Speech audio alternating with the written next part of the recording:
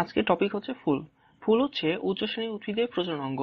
দেখো, একটা উদ্ভিদের ক্ষেত্রে উদ্ভিদের কিছুটা অংশ মাটির নিচে থাকে, এই নিচের অংশ, আর কিছুটা অংশ থাকে মাটির ওপরে। যে অংশটা মাটির ওপরে থাকে, এই যে অংশটা, এই মাটির ওপরের যে অংশ, একে বলা হয় বিটপ। তাহলে মাটির উপরে সম্পূর্ণ অংশই হচ্ছে বিটপ। এবার মাটির নিচের যে অংশ, সেই অংশটুকু হচ্ছে কি মূল এবং ভূ নিম্নস্থ কাণ্ড। তাহলে মেইনলি হচ্ছে মূল। তাহলে মাটির নিচের অংশ হচ্ছে মূল আর উপরের অংশ হচ্ছে বিটপ। তবে বিটপের কিছু কিছু অংশ প্রজননের উদ্দেশ্যে রূপান্তরিত হয়। তো প্রজননের উদ্দেশ্যে বিটপের যে অংশটা রূপান্তরিত হবে সেটাই হচ্ছে ফুল। যেমন এই অংশটা প্রজননের জন্য রূপান্তরিত হয়েছে, তাহলে এই অংশটাকে কি বলবো? ফুল। তাহলে ফুলের সংজ্ঞা এক কথায় কিভাবে দেওয়া যেতে পারে? প্রজননের উদ্দেশ্যে রূপান্তরিত বিশেষ ধরনের বিটপই হচ্ছে ফুল। তাহলে আবারও বলছি, প্রজননের উদ্দেশ্যে রূপান্তরিত বিশেষ ধরনের বিটপই হচ্ছে ফুল। এটা হচ্ছে ফুলের সংজ্ঞা এবং এটা ক নাম্বার প্রশ্নে আসে, তাই তোমরা এটা খুব ভালোভাবে মনে রাখবা। নরমালি ফুল বিভিন্ন অংশ নিয়ে গঠিত, তবে একটা আদর্শ ফুলের ক্ষেত্রে স্তবক বা অংশ থাকে পাঁচটা। এই পাঁচটা হচ্ছে, দেখো, পুষ্পাক্ষ, বৃতি, দলমণ্ডল, পুংস্তবক এবং স্ত্রীস্তবক। তাহলে মোট পাঁচটা অংশ এবং এগুলো সিরিয়ালি মনে রাখতে হবে। একটা হচ্ছে পুষ্পাক্ষ, বৃতি, দলমণ্ডল, পুংস্তবক এবং স্ত্রীস্তবক। তবে প্রজননের জন্য পুংস্তবক এবং স্ত্রীস্তবক হচ্ছে অত্যাবশ্যকীয়। তাই পুংস্তবক এবং স্ত্রীস্তবক এই দুইটাকে বলা হয় অত্যাবশ্যকীয় স্তবক। তাহলে এবার একটা জিনিস চিন্তা করো, এটা হচ্ছে একটা ফুল। এই অংশটা ডাল থেকে কেটে নেওয়া, অর্থাৎ গাছের শাখা থেকে কেটে নেওয়া। তো শাখা থেকে ফুল পর্যন্ত যে অংশটুকু, এই যে অংশটুকু, এই অংশটুকুর আলাদা একটা নাম রয়েছে, এর নাম হচ্ছে বৃন্ত। তাহলে শাখা থেকে ফুল পর্যন্ত যে অংশটুকু, সেই অংশটুকুর নাম হচ্ছে বৃন্ত। বৃন্তের ওপরের এই অংশটুকু, এই অংশটুকুর নাম হচ্ছে পুষ্পাক্ষ। দেখো, পুষ্পাক্ষের ওপর ফুলের বাদ বাকি সবকিছুই অবস্থান করছে। ঠিক আছে, এবার আরেকটু বাইরে যাও, এই যে অংশটুকু, এই এই যে অংশটুকু, এই অংশটুকুর নাম হচ্ছে বৃতি। এটা ফুলের চারিদিকে থাকে, যখন আমরা প্র্যাকটিক্যাল দেখবো তখন এই জিনিসটা দেখবা। তাহলে ফুলের এই অংশটুকু হচ্ছে বৃতি। বৃতি পর রয়েছে এই পাপড়ি, তোমরা চেনো পাপড়ি কি জিনিস, বা দলমণ্ডল। তো এইটা হচ্ছে ফুলের পাপড়ি বা দলমণ্ডল। এরপর রয়েছে, দেখো, এই যে অংশটুকু, এই অংশটুকুর নাম হচ্ছে পুংস্তবক। এবং এই কেন্দ্রের যে অংশটুকু, ঠিক কেন্দ্রে রয়েছে, এই কেন্দ্রের অংশটুকু হচ্ছে স্ত্রীস্তবক। মনে রাখবা, স্ত্রীস্তবক বা নারীরা সবসময় ক্ষমতায় থাকে সেন্ট্রাল পজিশনে। ঠিক আছে, বাংলাদেশেও নারীরা সবসময় সেন্ট্রাল পজিশনে, ফুলের ক্ষেত্রেও ঠিক সেরকম নারীরা সবসময় সেন্ট্রাল পজিশনে থাকে। এখন দেখো, একটা আদর্শ ফুলের পাঁচটা মোট স্তবক: পুষ্পাক্ষ, বৃতি, দলমণ্ডল, পুংস্তবক এবং স্ত্রীস্তবক, একটু আগে বলেছি। এখন কোনো একটা ফুলে যদি এই পাঁচটির ভিতর যদি পাঁচটি স্তবকই থাকে, তাহলে সেই ফুলটা হচ্ছে সম্পূর্ণ ফুল। তাহলে আবারও বলছি, আদর্শ ফুলের যে পাঁচটা স্তবক, সেই পাঁচটা যদি পাঁচটাই উপস্থিত থাকে, তাহলে সেটা হচ্ছে সম্পূর্ণ ফুল। এইরকম ফুল হচ্ছে জবা এবং ধুতরা। আমি একসাথে বলি যধু। ঠিক আছে, জ ফর জবা, আর ধু ফর ধুতরা। ঠিক আছে, তাহলে এই যধু হচ্ছে আদর্শ ফুল। যদি এমনটা হয় যে কোনো একটা অনুপস্থিত, যেমন চিন্তা করো পুংস্তবক নাই, ঠিক আছে, তাহলে কয়টা থাকলো? চারটা থাকলো, তাহলে পাঁচটা কিন্তু নাই। তাহলে কোনো একটা অনুপস্থিত যদি থাকে, তাহলেই সেটা হচ্ছে অসম্পূর্ণ ফুল। পাঁচটার পাঁচটায় থাকলে সম্পূর্ণ, আর যদি পাঁচটাতে কোনো একটাও অনুপস্থিত থাকে, তাহলে হবে কি? অসম্পূর্ণ। দেখো, অসম্পূর্ণ ফুলের উদাহরণ, একটা হচ্ছে কুমড়া আর একটা হচ্ছে লাউ। সো মনে রাখবা কুলা। এই দুইটা তথ্য আমাদের মনে রাখতে হবে বেশি। তাহলে সম্পূর্ণ ফুল হচ্ছে যধু, আর অসম্পূর্ণ ফুল হচ্ছে কুলা। এবার দেখো, আমরা একটু আগে বলেছিলাম ফুলের বৃন্ত, শাখা থেকে ফুল পর্যন্ত যে অংশ সেটা হচ্ছে বৃন্ত। যদি ফুলে বৃন্ত থাকে, তাহলে সেই ফুলটাকে বলা হবে সবৃন্তক ফুল। সমানে কি আছে? ঠিক আছে, তাহলে সবৃন্তক কি? যদি বৃন্ত থাকে, তাহলে সেই ফুলটা হচ্ছে সবৃন্তক ফুল। তাহলে সবৃন্তক ফুলের উদাহরণ হচ্ছে জবা, আর এটা হচ্ছে কুমড়া। এইবার যদি বৃন্ত না থাকে, এই ফুল হচ্ছে কি? অবৃন্তক। জানো, হচ্ছে যে কোনো জিনিসের বিপরীত। তাহলে বৃন্ত যদি না থাকে, তাহলে সেই ফুলটাকে বলা হবে অবৃন্তক ফুল। এই ধরনের ফুলের উদাহরণ হচ্ছে কি? হাতিসুর। এই জিনিসগুলো একটু মুখস্থ করতে হবে। এরপর দেখো, দুইটা স্তবক রয়েছিল, একটা হচ্ছে পুংস্তবক আর একটা হচ্ছে স্ত্রীস্তবক। তাহলে একটা জিনিস দেখো, পুংস্তবক মানে কি? পুরুষ, স্ত্রীস্তবক হচ্ছে নারী। যদি কোনো একটা থাকে, হয় পুংস্তবক আছে অথবা স্ত্রীস্তবক আছে, এমন যদি হয়, তাহলে তার লিঙ্গ কয়টা? একটা। যদি পুংস্তবক থাকে শুধুমাত্র, তাহলে পুংফুল বা পুরুষ ফুল, আর যদি স্ত্রীস্তবক থাকে তাহলে হচ্ছে স্ত্রী ফুল। তাহলে এরা হচ্ছে কি? এক লিঙ্গ। আর এক লিঙ্গ ফুল হচ্ছে আবারও সেই কুমড়া এবং লাউ। ঠিক আছে, তাহলে মনে রাখবা একলিঙ্গ আর অসম্পূর্ণ ফুল হচ্ছে কি কুমড়া লাউ। তাহলে কুমড়া আর লাউ হচ্ছে একলিঙ্গ আর অসম্পূর্ণ ফুল। এবার দেখো যদি এমনটা হয় পুংস্তবক আছে স্ত্রীস্তবক আছে, দুটোই আছে, ঠিক আছে, তাহলে উভয় লিঙ্গ উপস্থিত, তাই এই ধরনের ফুলকে বলা হয় উভলিঙ্গ ফুল।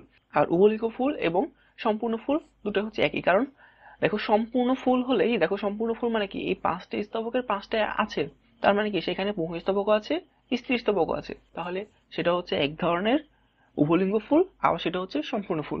ঠিক আছে, তাহলে জবা আর ধুতরা হচ্ছে সম্পূর্ণ ফুল, তাহলে যদু হচ্ছে সম্পূর্ণ আর উভলিঙ্গ ফুল, আর কুলা হচ্ছে কি অসম্পূর্ণ একলিঙ্গ ফুল। এমনটা যদি হয় কিছু কোনোটাই নাই, অর্থাৎ পুংস্তবক নাই স্ত্রীস্তবক নাই, তাহলে এই ধরনের ফুলকে বলা হবে ক্লীবলিঙ্গ ফুল। তাহলে আবার একটু রিভাইজ করে নাও, আদর্শ ফুলের পাঁচটা স্তবকের পাঁচটায় থাকে, তাহলে সেটা হচ্ছে সম্পূর্ণ ফুল, কে কে, এটা হচ্ছে জবা আর এটা হচ্ছে ধুতুরা। এরপর যদি পাঁচটার একটা অনুপস্থিত থাকে সেটা হচ্ছে অসম্পূর্ণ, কে, কুমড়া আর লাউ কুলা। এরপর যদি বৃন্তকের কথা আসি, বৃন্ত আসলে যদি বৃন্ত থাকে সবৃন্তক, না থাকলে অবৃন্তক, সবৃন্তককে জবা আর কুমড়া, অবৃন্তক হচ্ছে কি হাতিসুর। যদি পুংস্তবক অথবা স্ত্রীস্তবক যে কোনো একটা থাকে তাহলে একলিঙ্গ, যদি দুটো থাকে তাহলে উভলিঙ্গ, আর না থাকলে ক্লীবলিঙ্গ। একটা আছে এরকম ফুল হচ্ছে কি কুমড়া আর লাউ কুলা, আর যদি দুটোই থাকে সম্পূর্ণ ফুল জবা আর ধুতুরা।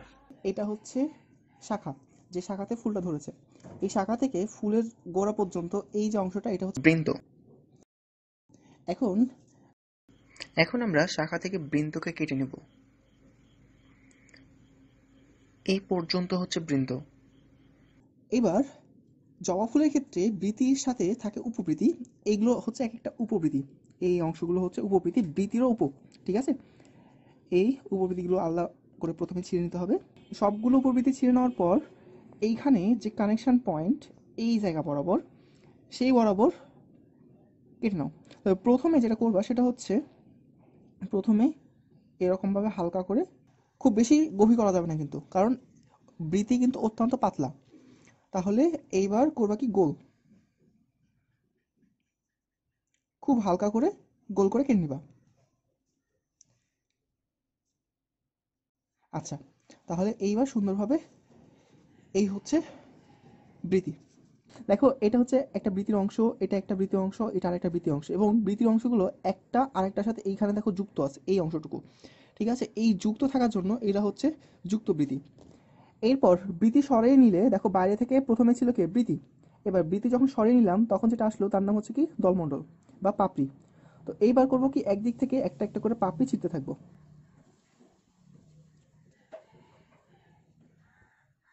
ওকে, পাপড়ি ছেঁড়া শেষ। পাপড়ি ছিঁড়ে ফেললে এখন যেটা আসবে সেটা হচ্ছে একটা পুংস্তবক আর এটা হচ্ছে স্ত্রীস্তবক। এবার এই জায়গাটা দেখো, এই অংশটা হচ্ছে স্ত্রীস্তবকের অংশ, যেটা হচ্ছে গর্ভাশয়। ওকে, আর এখান দিয়ে রয়েছে গর্ভদণ্ড। তবে জবা ফুলের ক্ষেত্রে হয় যেটা, সেটা হচ্ছে ওপর দিয়ে আরো একটা স্তর গেছে যার নাম হচ্ছে পুংস্তবক, ঠিক আছে। একটু পুংস্তবকটা বুঝে নাও। এই ক্ষেত্রে খেয়াল করো, পুংস্তবকে দুটো জিনিস থাকে, একটা হচ্ছে পরাগদণ্ড আর একটা হচ্ছে পরাগধানী। ওকে, চলো একটা যদি কেটে দেখি আমরা,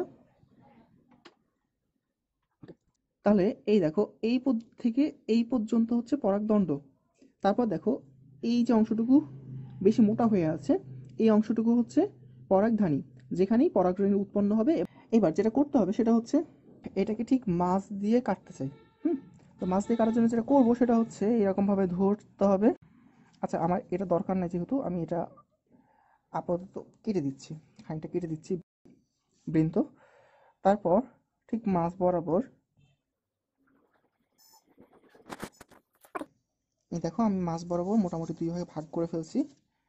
এই মাছ বরাবর দুই ভাগে ভাগ, তারপর যেটা করবো দুই ভাগকে এইভাবে ধরে জাস্ট টান দিবা।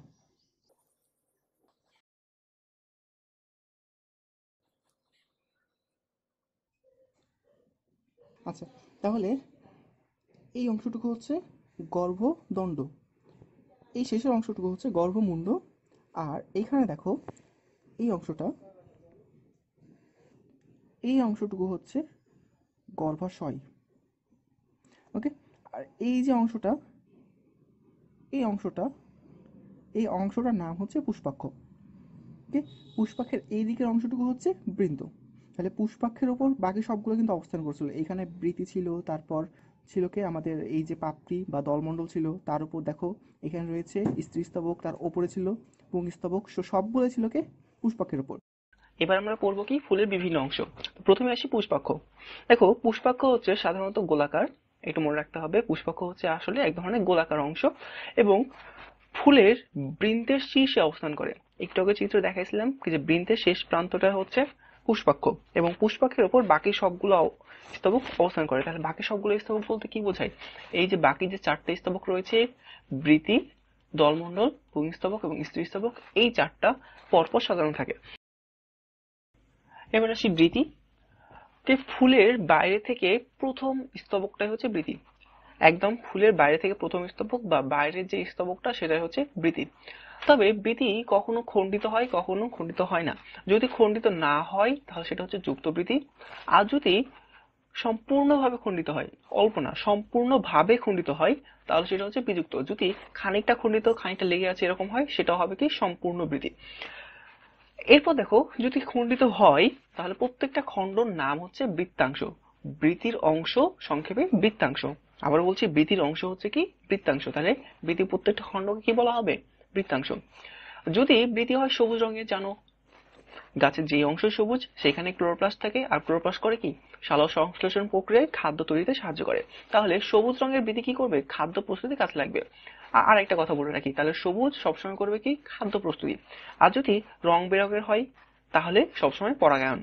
ওকে, তাহলে দুটা জিনিস, একটা হচ্ছে যদি সবুজ হয় তাহলে সে করবে কি খাদ্য প্রস্তুতি, আর যদি রং বেরঙের হয় তাহলে সে করবে কি পরাগায়নে সাহায্য করবে।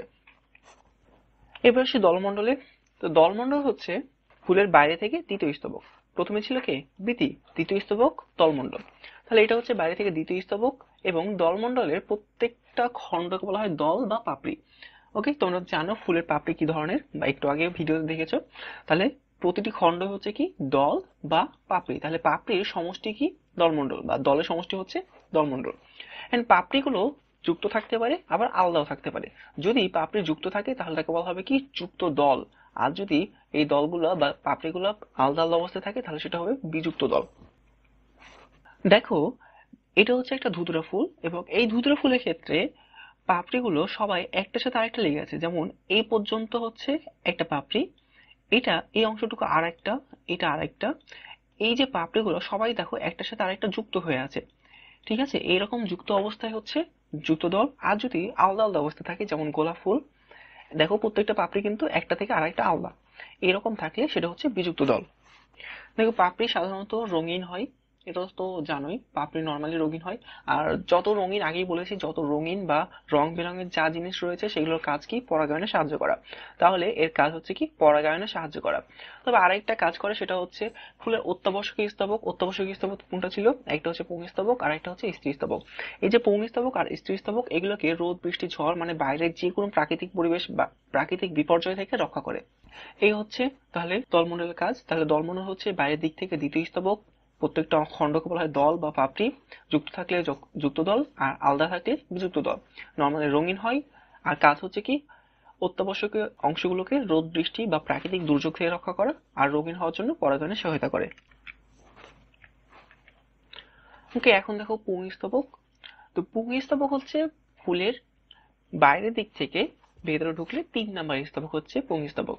তাহলে দেখো এটা হচ্ছে সবার ধারক।